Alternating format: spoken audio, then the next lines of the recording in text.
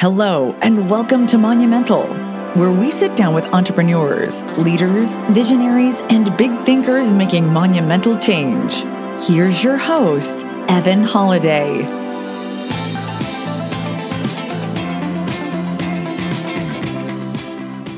Welcome back to Monumental. I'm your host, Evan Holiday, and today on the show, we have a special guest, Justin Spaulding. Justin, so glad to have you on the show. How you doing, man? I'm good, Evan. I'm good. I'm glad you asked me to be on here, and glad we were able to work it out, and worked it out pretty early. You just reached out to me a couple weeks ago, so I'm excited to be on. Yeah, really glad to have you on. So Justin has been killing it. I've been following on Instagram. So Justin owns and runs numerous businesses. He's the founder and CEO of Spaulding Group, where they've acquired and have over $25 million in multifamily assets under management. So really, let's just start it off by going into a little bit of your background and how you got started on your journey to multifamily. So I went to college, and I really went to college to play college football. Let's be honest. If it weren't for football, I probably would have started my own business a lot earlier than I did. Probably would not have gone to school.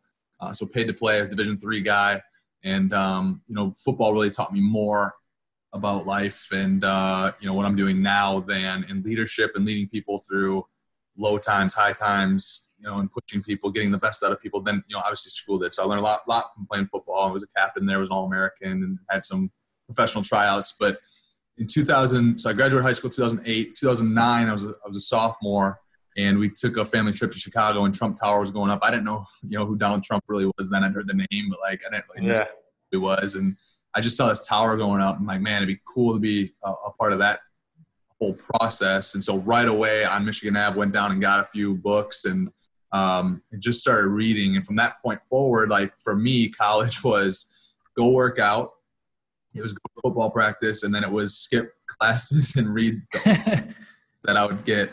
And I read 120 books through college and everything. And I always learned with the mindset of, let's go out and implement what I'm learning here. I was very, very, very conscious of I was always thinking about how important it was going to be to implement what I was learning, not just being a forever student and not doing anything with what I was learning. So that's kind of how it all started for me. And I just became hooked. Basically after that day in Chicago, became hooked, and my mind was set, was just made that that's what I wanted to do. And it was about 5 years after that, 4 years, 2013 when I purchased the first property. That's awesome, man. I love how you saw something in Chicago, the Trump Tower of all towers, the Trump Tower, and that kind of flipped a switch in your mind. I had a similar experience in college. That's how I got into real estate, saw this, mixed use 300 unit development going in. I was like, I need to be a part of that. I don't know what it is. I felt that energy. It was like, I need to be in real estate. I don't know what it is, but I get there, man. Yep. And it was something too about once I started to read the books on, how you could get them to cash flow and you make money doing it. And because at first to me, it was just the whole idea and the whole process of wow, how cool would it be to take that from just vacant land to building something. Now I haven't anything, but and then I found out, this whole cash flow thing, and I just became obsessed with it. Yeah, that's awesome, man. So how did you decide to dive into books? Were you already a big reader before then, or? No, it wasn't. But it's just something that I think a big thing that's wrong maybe with the educational system is forcing people or putting people into this box of just to check off boxes to say, I learned that, or I learned that. And you're learning, capitals of states, and none of that stuff really mattered. I didn't really get excited to go read about some of the things we were reading about. So I was never the moment I got passionate and excited about something, I found myself reading all the time about the things that I was excited and passionate about. So what do you think? Was there something in football that helped you really just dive into books and 120 books in college? That's more than most people read in a lifetime, and let alone college. I feel like most of us are out partying and just trying to have a good time. We did some of that too. We did a little bit of partying.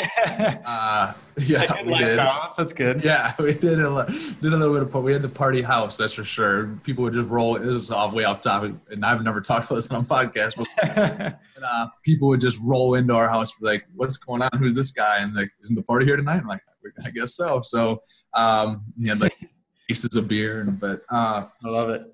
No, I mean, like football from a standpoint, I don't know that football really made an impact on me, like reading necessarily, but maybe it did, because football kind of gave me this like desire and want for more. Like I always wanted to be the best player that I could be. I always, in high school, I wanted to be all-state. In college, I wanted to be all-American. I wanted to win conference championships and national championships. And so I knew that if like real estate was what I wanted to do, like kind of learning, that was that first step, and I had to find a way to learn. And so I just became obsessed with reading, right? But then where football really played the biggest role was,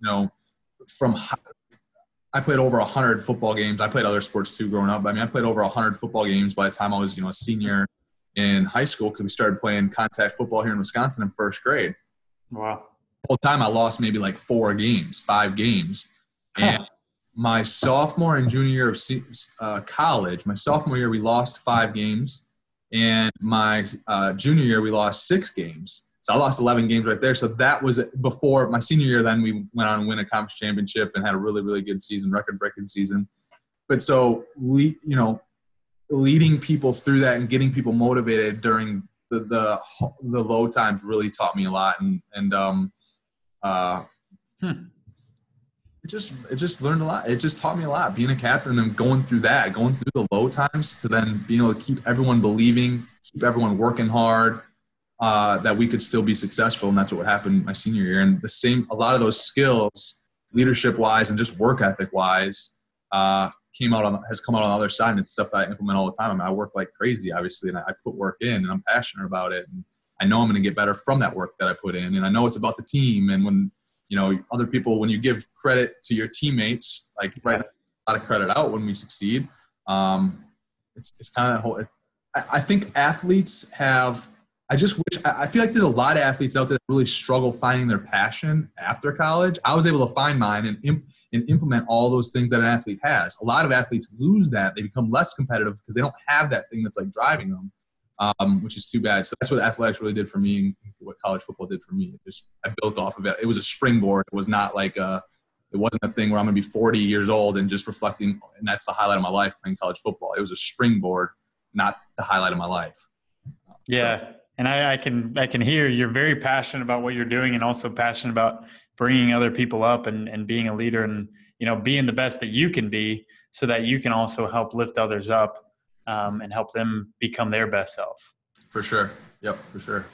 So, and I can very much relate to that, because that's, I'm always pushing every day. And I think a lot of our listeners are like that too. They're high achievers. But what drives you to be a high achiever? Why are you so driven?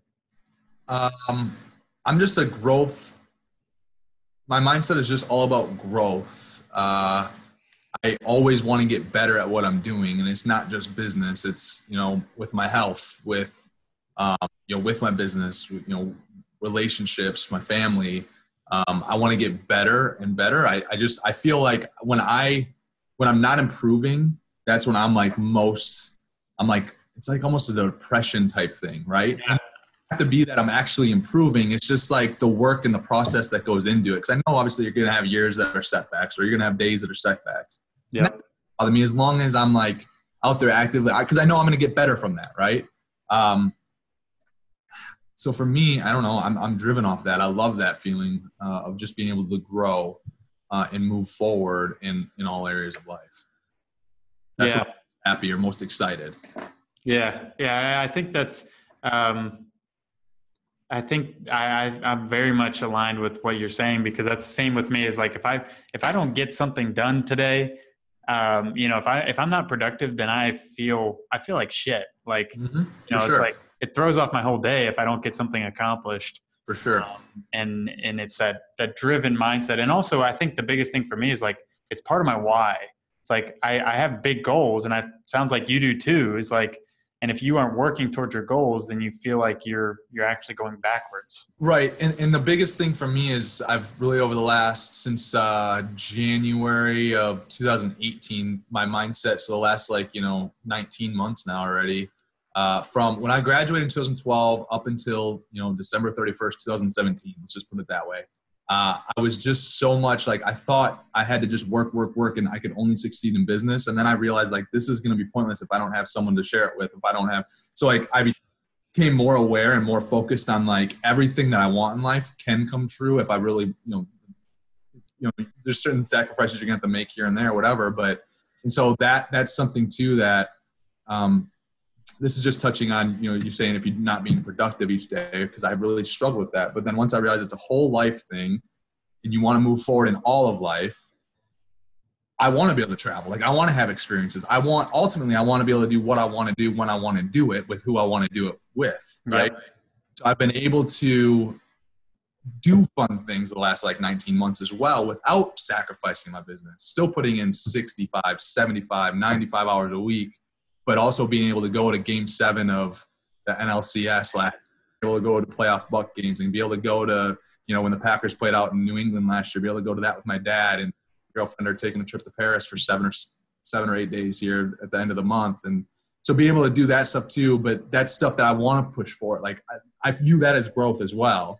And I think that's just important that you can have a big thing that people think, I think, is that you can only have so much in life. You can only succeed in so many areas of life where my mindset's really shifted. You can have everything if you're surrounded by the right people and have the right people in your life. Yeah, no, I 100% agree. That's something I feel like, is good to help educate people on, because there's so many people are like, well, if you're going to be successful in business, there's no way you can have a good working family relationship. It's no, I want to have it all. And I think you can have it all. And I think you deserve to have it all. Yeah. And it's hard. It's hard as hell, but a lot of it's in this whole thing with I never really was in a relationship before, but being in a relationship now and having a girlfriend, it's a lot of communication and just being able to talk and being able to fit anything with my family, just communicate and talk and be able to spend time. And, but once again, it has to be the right people though too. There's certain people that, I gave up on relationships for a while because it was just the wrong person. Yeah. Right. So anyways, I don't know. I just went off on a tangent a little bit. No, I completely agree with what you're saying. It's funny. I had a conversation with Elena Cardone about how I thought, and she thought the same way of relationships could get in the way of your success. And that was a limiting belief for me. And I felt like that was something that I eventually got past and realized was oh, my partner, Jeanette, is the best thing that ever happened to me. And she's allowed me to grow 10 times further than I ever imagined. And so it's your relationships, if they're good relationships with good people, they can actually enhance your life and help you grow a lot quicker. Yeah. And that's what I've experienced too, being with Jamie, my girlfriend. I've been able to do some pretty amazing things that I hadn't accomplished previous to that, the type of fundraising that I've done, the type of deals that I've structured, the size of the deals. And so it's, but then also if it weren't for her, I wouldn't be going to Paris at the end of the month. I just wouldn't. It's something that she wants to do. And I'm I love to travel too. It's a let's go do it. And so it's I completely agree with what you're saying. Yeah. So what do you tell people? You mentioned athletes sometimes kind of lose their focus or lose their drive because they don't know where they're headed. What do you tell to people when they're like, hey, I'm driven, I just don't know where my goals are or what I should be going after?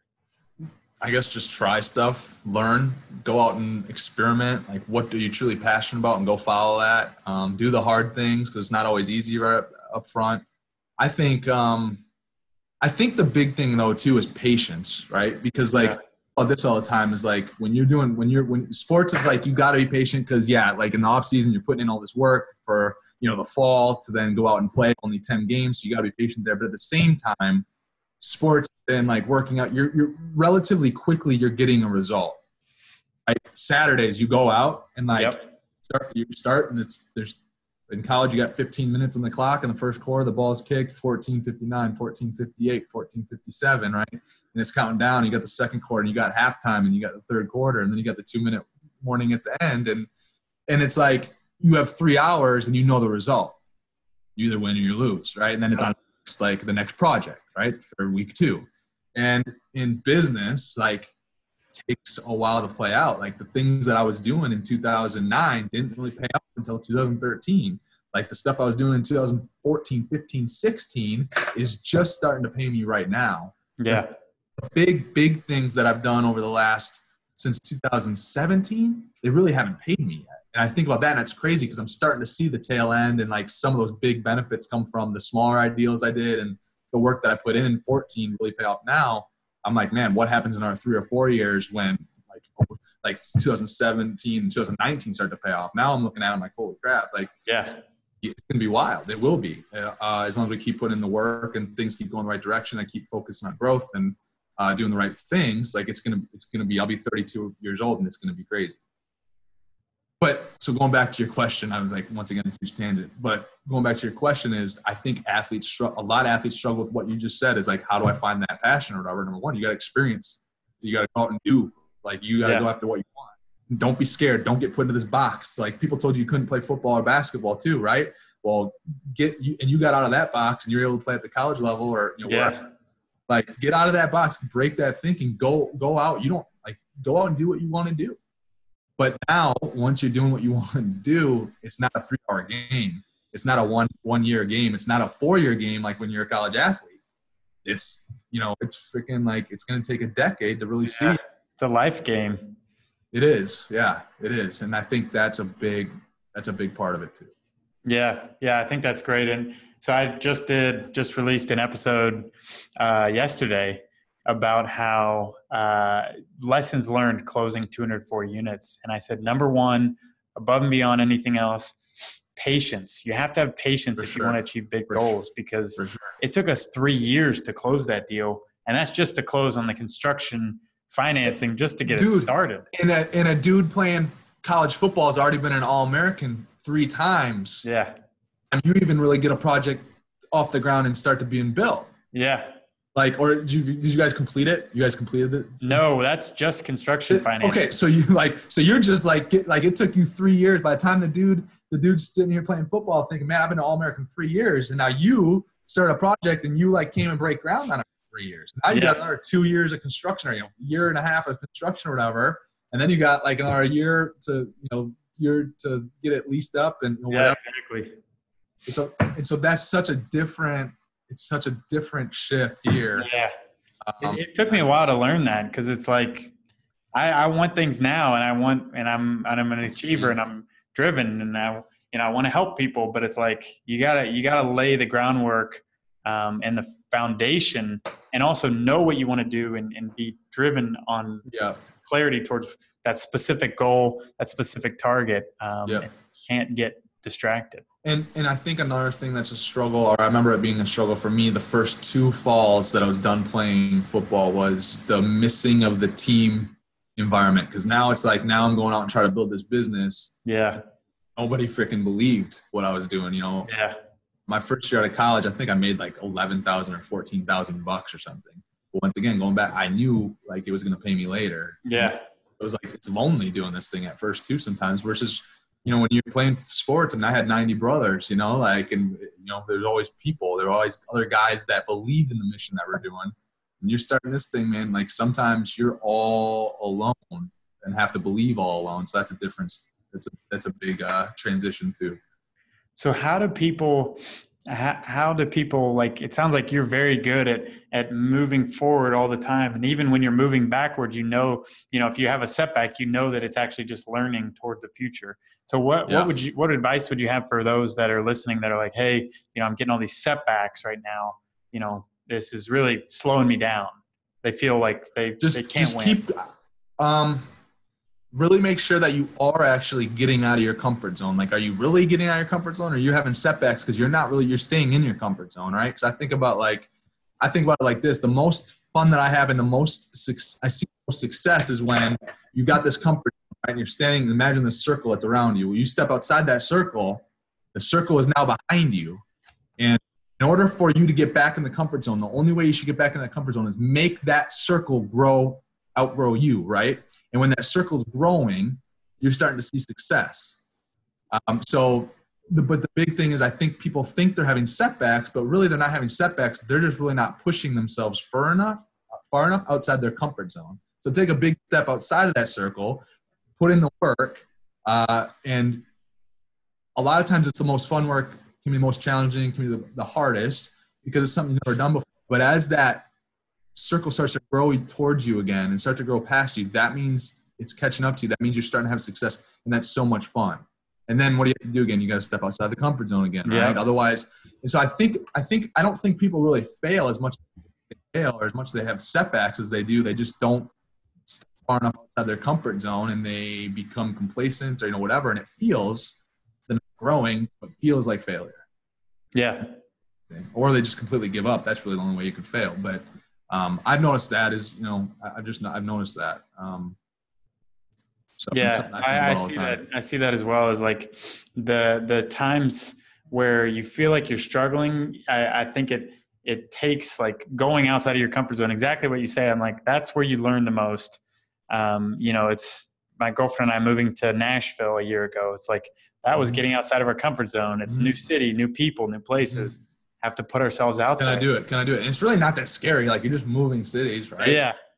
But it's things like that, like moving or taking it up a notch on the deal size maybe, or committing to certain bigger goals. It's that, like, pushing yourself to be even just a little uncomfortable really just helps you grow so much. Well, what you just said, taking on bigger deals. So this is me stepping outside my comfort zone, right? And you start, the biggest deal that I've closed, like $6 million or something, and the most amount of units in one deal is like 96 units. So what did I do? About 4 weeks ago, I went and looked at this $50 million deal. It's 285 units and a new construction. And it's like way outside my comfort zone to try to think of $500,000 of earnest money that potentially is, so I'm just like thinking, it's like, for a while, I'm like, man, we're really going to get this deal lined up and going. I think we have like a 1% chance of making it happen still, but small. But what it did was it completely, I believed so much that we were going to get it. And I learned a lot, but now it's like, now I come down to like this $19 million, $18 million, $19 million deal that I'm looking at. And it's like a no-brainer slam dunk. And I'm like, I look at what we have to raise, I look at what we have to do. And it seems easy and tiny coming off the $50 million deal, even though it'll be 3 times as big. What I've done in the past. Right. I don't even remember what your question was, but just I think we're still in the comfort zone thing. Zone and growing, but and I think you're exactly right. It's like recalibrating your mind and showing yourself like, no, like these limits that I put on myself can actually be shifted to be much bigger than I ever realized. It's the whole 10x mindset. And like you said, you looked at a $55 million deal that made the other deal that's still 3 times bigger look like nothing. Right. And you're like, oh, I can do that. And we can do that. Like, oh, we got to raise $4 million. I'm like, oh, that's easy for one deal. Like, oh, that, like, compared to like the 14, so yeah. That's huge, man. So let's go into real estate. So as far as like your first deal, how did you put it together? What did you do? Tell us about it. The first deal, I mean, it took me a long time to find a broker that wanted to work with me, And then, I was still learning that whole time. I was still making money, saving money to invest. She showed me deal upon deal upon deal. Finally, I found one. I'm like, oh, this is it. Because now I'd looked at it enough. I'd ran enough numbers. I'm like, oh, this is it. Like, I could just feel it. Yeah. So then what happened was we had to, it was a 4-unit, $190,000 to $200,000. Needed $40,000 to close it. I had 20. My dad knew and my mom knew that I was the type of person just from, first grade. If they weren't there taking me to football practice, I was walking 2 miles in the town. My mom would come over the hill, pick me up, drive me the rest of the way. They knew I was right. So they're easily like, oh, you want to do this thing. Like, we trust you. You've been working hard towards it. You're always committed. Here's 20,000. They matched it. Right. So it's 50-50. And then, that's the only $20,000 that my mom and dad have had to put in. And that's worth, it's worth a lot now. It's 7 figures, and it's like, so it's been a good investment on their part. But that's how I kind of got started. And the whole deal was, it was cash flowing. We bought it so it was cash flowing, and so this is 2013. It was cash flowing. The rents were like something just crazy, like $450 a month, $500 a month. And in the area at the time, they're like $630 to $650. So I'm like, okay, we buy this thing cash flowing. We also had like $10,000 from the bank to start fixing some stuff up. And right away we started raising rents. Well, now every dollar that you raise on the rents, it just drops to the bottom line, right? Essentially, because, you know, we already bought it cash flowing. So I started to see that and I'm like, oh my God, like if you can get some and start to get bigger, and it just took time, right? But so then I you know, about 2 months into that deal, I you know, the rents were up like $200 a month across all the apartments, whatever. And I started sending out letters to every, you know, property owner in that town who owned 4 units or bigger at the time. And 6 months after I send those letters out, so now it's 9 months after the closing of that first building, the guy that owned the 4 unit right next door reached out, said, hey, I've owned this building for 20 years. I'm looking to sell it. I just want out. And say, hey, let's meet at the property. Let's look at it. And he took me through. And the last unit he showed me there, he showed me all 4 units. And the last one he showed me, there was this hoarder. He had no idea about the hoarder. And he opened the door and like his face just like, he was like, oh my God, like, he was like, holy crap. And I said, hey, it's okay. It's okay. And I could tell then he was just like, he's tapping out. Like he wanted to, like take the property out. And so like, but so on the inside, I'm like, yeah, buddy. But then on the outside, I was like, oh, what are you going to do with this? This is like just making it seem like it was really, really bad. Right? I was starting to go negotiate right away. And I'm like, this is, I can't, like, I don't want anything. Like, and I was just like, I don't want anything. Yeah. Good luck with this. What do you, he's like, no, come here. We'll work it out. We'll make a deal. And so we ended up getting that one for like $180 or something like that. And the cool thing about that one though, was we put $5,000, $7,000, something like that. And he seller financed the rest of the down payment. The bank gave me 80% or whatever. Nice. $1,000 down to that deal. You know, and then 3 years after that, then there was rinse and repeat, right? Just fix up the units, whatever. Pretty much a turnkey property, 8 units by that point, you know, 2 4 units next door to each other. So we were all in, you know, I think it was 195, you know, and 183 or something like that. So do the math. What is it? 370 we were in, 360, 370 we were in. And ended up refinancing once. So now we're getting, you know, $1,000 a month cash flow from the place. But then we refinanced, we took like 50 out. And then, you know, after we refinanced 2 years later, we sold for 610. So that deal, and then we 1031 forward into a 10 unit and into a 47 unit, and just kind of kept going from there. And it's, so you're just following the, you know, the exponential scaling of those units. That's awesome. Yeah, dude. Well, I think about, I was just talking to Josh Eastman like a week ago about this. Was he's my partner in the storage unit deal that we sold and made over $1 million. We put no money down, made over $1 million in 30 months. We were just talking, and 3 years ago right now, I had the 8 units. That's it. Wow. 3 years ago right now. And then, so October 2016, we bid off, was a big month. Bid off 88 units, bid off 64 units, bid off 150 storage units.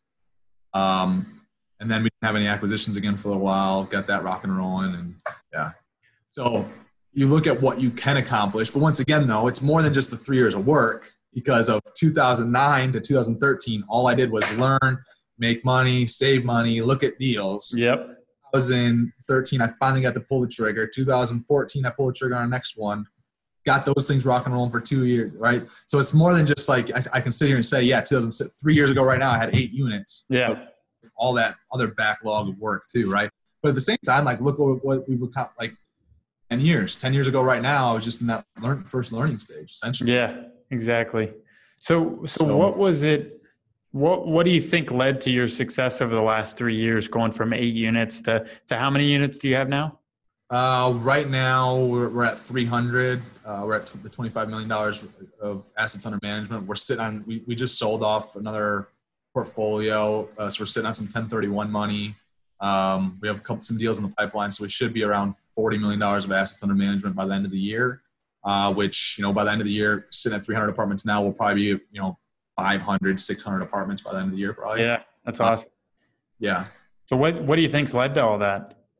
My whole mindset has just shifted. Like, my whole mindset's just shifted. Like, there's abundance everywhere. Yeah. Abundance is infinite. Like, there's no shortage of abundance in that whole mindset. I mean, I picked up Grant Cardone's book, I think 10X in like 2012, and that completely shifted my dad's life. That completely shifted my life. I'd always kind of thought like that, but the way that he puts it in the book, right?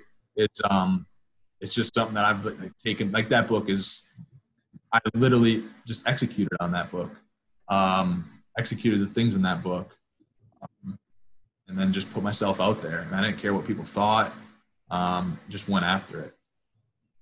That's awesome. Hard to, I don't have much more words than that. Like, it's just been work. It's been, if I had to sum it up, once again, it's learn with the mindset of implementing, find a way to make money. Number 2, save the money. Number 3, number 4, go out and look at deals, whether it's real estate or whether people are just looking at business, whatever, go out and look at deals. And number 5 is then don't shit your pants and don't be scared to pull the trigger, right? Pull the damn trigger and then repeat, right?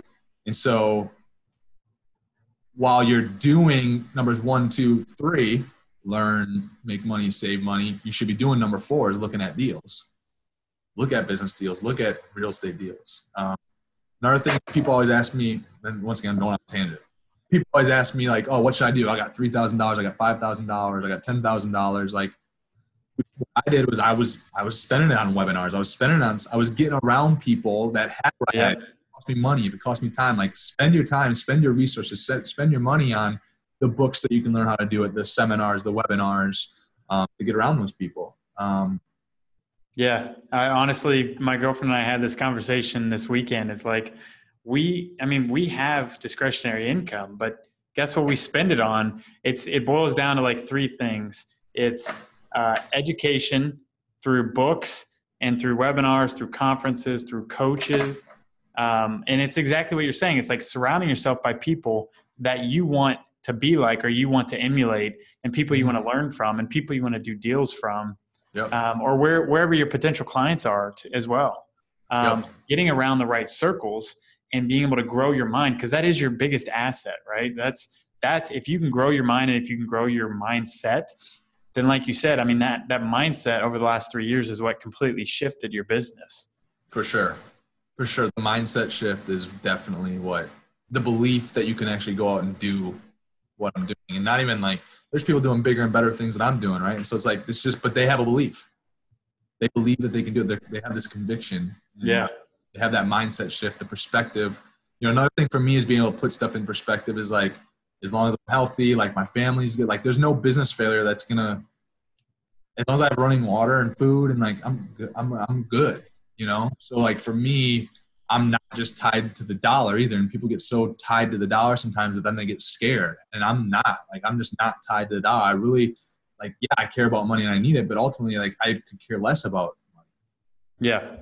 Like, I get money and I get rid of it really fast so that I can get more money. But once again, more money goes back to talking about before of just being able to do whatever I want to do, whenever I want to do it, with whoever I want to do it with, wherever it's at in the world, and whatever. I want that freedom. And, that's a big mindset shift too. Yeah, I think you're exactly right. And that goes back to what you said about abundance, like abundance mindset on money and cash flow and just money coming back to you, and being able to, you know, it's almost like a vehicle. It's more than anything else. It just carries energy to you and it carries energy out into the world. Like if you have that mindset of saying, okay, well, money's going to keep flowing to me. Cash flow. Yeah. Then it will happen. And then it's amazing. It's like you wake up one day, you're like, okay, like I really got something going for us. And it's so true. It's like you also committing to that education, committing to that conference, like whatever it is, like Jeanette and I are big on conferences. Like we spend a lot of money on conferences and coaches and all that. And it's like those have been the best investments of our life. Yep. You know, it's like, that's what's helped us 10X our success, our business, our life.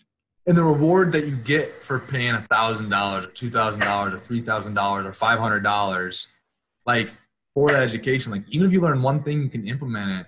Like, like if I add up, I should actually do this to figure out how much just in college I spent on books. I think I got most of them off Amazon, but like, or eBay or, you know, whatever, different websites back then. But like, it probably couldn't have been more than $10, $15 a book. You buy them used, like, okay, so I spend, you know, what, $1,500 on books. That's paid itself back so many times. Just like a seminar, a $2,000 seminar. Like, you do one, I have a course and stuff like that, and it's like X price, and it's like, dude, some people complain about it, and I'm like, dude, here's a list of people that this is what they've done within 3, 5, 10 months after it. Yeah. Like, you just got paid back 30 times what they did. Yeah, exactly. So people don't realize that, but it's just the investment and how much it pays off is crazy. Yeah. And I think it's that mindset of being committed and knowing that it's going to come back to you. Yeah. Yeah. So what's next for you, man? What's the big vision for Justin Spaulding? Just getting back to, like, I want to be able to do what I want, when I want, whatever I want to do it. People always ask me how many units you want to get. I just say 50,000. Like, I actually have an attachment to that number. Like, no. I just want to keep growing. Right now, like, our management company, by the way, I never had an intention of starting a management company. In 2016, we got screwed over by another company. I'm like, screw it. Like, I'm going to go do it my own. Yeah. And so, the whole thing, I'm really putting a lot of resources towards that. Like, I run it on like a 1% margin. Basically, it's a margin that I like to call, as long as I can make payroll, we're good margin. Right? I don't care how profitable my property management company is right now, because I'm just investing money back into the infrastructure. That's the infrastructure that's going to be able to hold, maintain, and force appreciation, and just take care of our assets, right? So I hired a chief operating officer. She previously oversaw like $500+ million worth of real estate for a big company out of Madison, Wisconsin, and to be able to have, like, she's a big name. Like, a lot of people know her in the area. Yeah. And but it's a big investment. Like, I had to cut my salary. Like, I had to, and I wasn't making that much of a salary. I wasn't paying myself that much on the management company to begin with. So I cut my salary by like 6% to make it work. But so doing stuff like that, right, to be able to grow and get to a point where, like, I can't, it can't be just all about me. Like, I can't do everything. I need to put people in place and pay them well and let them run the show, right? And let them do what they're good at while I keep going and get deals and going and put deals together and finding investors.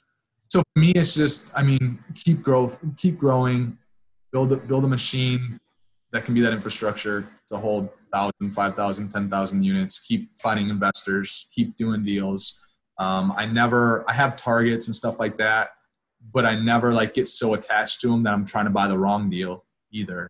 That being said, I kind of make Instagram posts about this all the time. That being said, is you can always talk your way out of a deal, because you can always, there's every single deal you can find why you shouldn't do it. But to me, I want to, I don't know. I don't know where I'm going with the whole thing, but I'm just looking to grow. I'm looking to grow a management company, to be that infrastructure. I'm looking to add units. I want to be able to do what I want to do when I want to do it. Yeah. So. Yeah, and I think that aligns perfectly with, why our Monumental listeners are listening today, is like they want to use multifamily investing as a vehicle to be able to do whatever they want, whenever they want, with whoever they want. Like, that is true freedom. And should I have more specific, like, things that I'm putting out there? Like, I want to be at 10,000 units by 2022. Like, I don't know. Because to me, it's like, it's worthless if it's the wrong, like, if I'm just chasing a number just to chase a number, and then it's the wrong. Yeah. Like, I want to build it right. I want to build it solid. I want to build it. I want to get the right assets. But that being said too, I made one mistake. A building probably really should have never bought, but we still had over like a 58% cash on cash return. But that's the power of. Wow. That sounds like a pretty good mess up. Like a freaking war zone. That's why I was scared to go to the property. So I'll never do that again. But give us like a quick 30-second synopsis. Dude, it was one of the first it was a 40 unit, one of the first bigger deals. It was part of another 64 total units we had over in Milwaukee. And the 24 unit was in a good spot, good location. But the 40 units, like, we had a murder in the parking. We had stabbings. We had robberies. We had the DEA calling me, saying, hey man, like, we either need to get a key for this. And these are undercover guys. We need to either get a key for this apartment, or we're going to be bashing the door down tomorrow morning at 3 a.m. Wow. Here's the key. So, like, that type of stuff going on. And so I'll never make that mistake. Even though we made a good return, it's like that, no return's worth that. Right? Yeah. So find the right assets and the right. Make sure you have the right criteria in place. And stick with it. Yeah. And I mean, it's, it's funny to look back on now, but it's like, I mean, at the same time, it's kind of sad too. I mean, it's just like that whole murder thing. It's just not fun to deal with. Yeah. Yeah. So I completely agree. So real quick, we talked about you doing that Instagram live with Grant Cardone. What was that like? How did that? Yeah. I mean,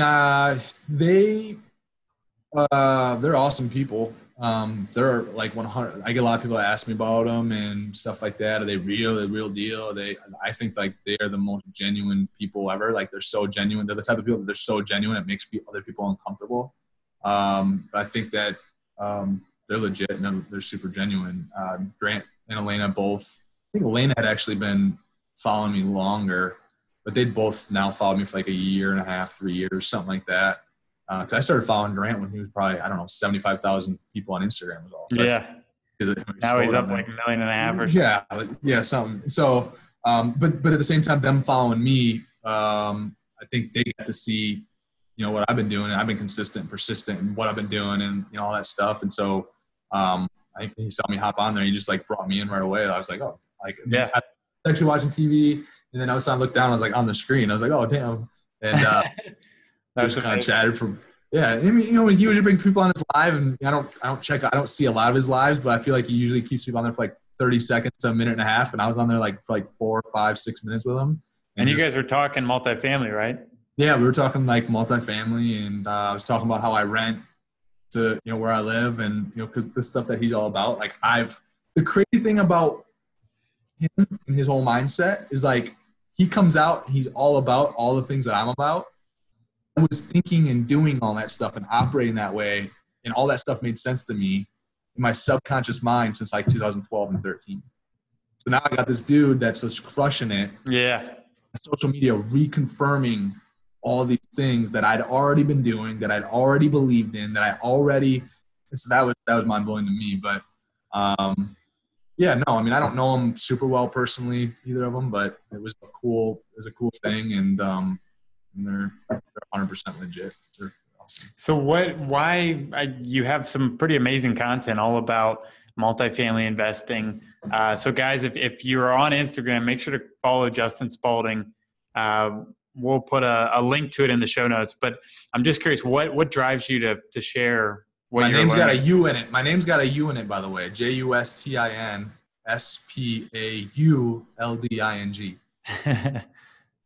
Where else? So what makes you want to share what you're learning with others? For me, so when I started in 2009, 2012, for me, it was like, I was trying to consume everything that I could to learn. And I'm like, man, I wish there was a dude like Grant Cardone and like Justin Spaulding then to learn from. And the cool thing about me too, is I think that being younger, Grant's 62 or whatever, and being 29, I think that it's kind of cool. For me, it would have been cool to follow both those people back then. To see someone that's not, 62, they look at Grant, they're like, oh, God damn, he's 62 years old. Yeah. Old. But I mean, an 18-year-old, 19-year-old, 20-year-old, 22, they're like, that's so far off. I'm never going to be able to do what he does. But then they see someone that's been doing it now and, 29. So I think about that. I think that's cool. I kind of like the engagement and the notoriety on Instagram. And I like that too. I mean, I won't lie about it. I like it. It's fun. I just have fun with it. I like to teach other people. I like to have the engagement. And I mean, ultimately too, it's growing my business. Like if social media was just about like, if I was just on it not to grow my business, I don't think I'd even be on Facebook, to be honest. Like I wouldn't be someone that's on social media, but for me, it's growing my business. I mean, I've found investors through it. I've found investors through it both directly and indirectly. I mean, I've got people that I've never met. They've never known me other than through Instagram. They're in Minneapolis. They're out west in Portland. They're all over. But they were following me for 2 years. Oh, I got a deal. They sent me $50K. They sent me $125K. Yeah, exactly. But then also, so that's kind of indirect, directly. But then also indirectly, what I mean by that, I've raised funds indirectly through social media. Is the people that already knew me outside of social media my whole life or whatever, they would not have invested with me if I didn't have social media. Because once again, they saw every single move that I made through social media. Yeah. And so it's kind of crazy when I think about it that way, of how much it actually impacts people that you already know as well, because they actually see what's going on every single day. And then when something goes wrong on the property, and I post about it, 'cause I'm transparent, I don't care. Like, Yeah, shit. exactly. Yeah. We got so many broken things in our company right now. It's not even funny. Fires that we're trying to set out, not even put out. It's not even funny. But when people see that, they know that you're authentic. They know that, oh, it's real. And so that's part of the reason that I do it too. It's kind of all that. Yeah. No, I couldn't agree more. I think it's just that, it gives you that thought leadership platform. And I love what you said about, like, even people that already knew you already had an existing relationship. Yeah. But just by posting about what you're doing, people are like, oh, Justin's the multifamily guy. Like, he's who I should give my money to, or he's who I should partner with, or whatever. And they knew me for like 5 years before that, or whatever. Yeah. So, that platform allowed me to visually, like, give people, not just me telling them the story when I see them once a year, or whatever, once every 6 months, but them continuously being able to see it. Yeah. It's powerful. So let's jump into our monumental questions. Boy, drum roll. Drum roll, please. So what does success mean to you?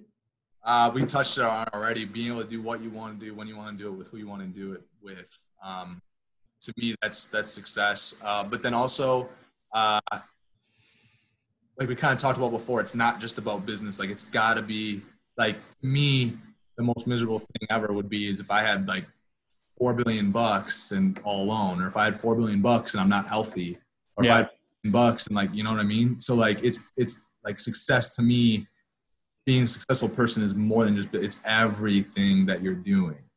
And there's certain parts of your journey along the way for sure where, like, you're more focused on business. So other things, it's not everything's always equal growing this way, right?